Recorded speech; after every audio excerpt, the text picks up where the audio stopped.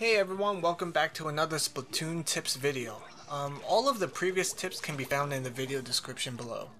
If you already know these following tips, more power to you, but there are still a lot of people that don't practice these or don't know them because either they're new or they never realized they were making these mistakes in the first place. Anyway, let's continue where we left off in the previous general tips video.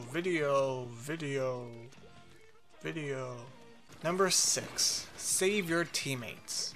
Your teammates are important, so when they jump to you and it looks like they're going to die as a result of it, do your best to save them. So in this clip, my teammate decided to jump to me during the worst situation possible. I was being bombarded with splat bombs and normally there was no way he was going to survive this. But luckily I had my bubbler, and when he landed, I shared my love with that person. You might be saying to yourself, but what if I don't have a bubbler? Well, you can always shoot at your teammate's location so they can safely swim away from danger upon landing. But the best way to save your teammate is to do the following. Here you see my teammate jumping to me, and an enemy nearby thought he was going to get a free kill because he thought I left my teammate to die.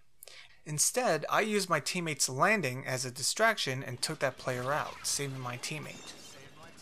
Just do a better job than I did and don't die. And even if you do die, big whoop. At least you saved your teammate, right? Trust me, your teammate will be forever grateful you saved his or her life. Take this clip for example. I decided to jump to my teammate and an enemy was waiting to kill me. But luckily my teammate realized this and took that player out before I landed. Thank you very much, teammate. Love you.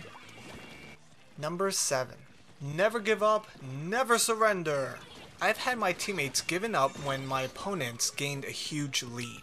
In this clip, the enemy has already gotten the tower really close to our base, but eventually we were able to make a comeback and take the lead. Here's how we did it. Number 1. We attacked as a team. Don't try to be a one squid army. Number 2. Make sure all sides are covered and check that they are not flanking you. And number 3. Here is the most important part. I moved in. By getting close to the enemy, I'm diverting their attention away from the objective, because now they have to worry about me getting all up in their grill. I just bumped up to the top of their priority list. Just keep in mind that when you're trying to divert their attention by getting close to them, make sure they will be looking away from the objective, or else this won't really help at all. Because if the opponent can see me and the objective at the same time, they will most likely just ignore me and just aim at the objective. Number 8. Pay attention to the objective. In this clip, this guy splats me and is completely unaware that my team is pushing the tower. Look at that. He thinks he's being clever. He thinks he's really good, but in reality, he's quite the opposite. He's quite the opposite. He is the reason why his team lost. I'm just gonna let this play out. Yep, they lost. They lost because of him. But how do you pay attention to the objective? Here's what I do. Not only do I listen and look for the text that says, quote unquote, the enemy took control of whatever. Yeah, that one right there. I quickly look at the top of the screen and check to see if they are moving the objective. I do this constantly throughout the match. Go ahead, try it right now. Just look up and see if it's moving. It took just 1 second, right? It's very simple and very quick. Just remember to constantly do this throughout the match and you should be fine. You're like, I do check it though. Yeah, but how often do you check it? Do you check it every couple of seconds? You need to check yourself before you wreck yourself. You know what I mean? Number 9.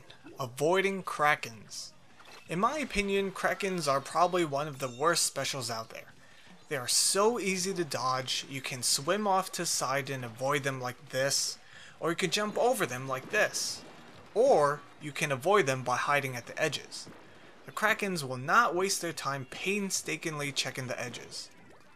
Oh, and avoid hiding in corners. Those are the most common places people will hide. Number 10. Watch out for sneaky snipers. Here's how most snipers operate. They stand in one spot and they won't move.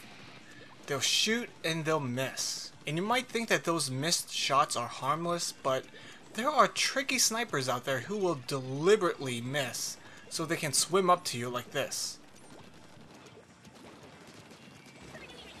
So cover up any quote-unquote missed sniper shots. Don't fall into the false sense of security that, oh, that sniper is still probably there waiting to shoot me. There are tricky snipers out there, fellow squids.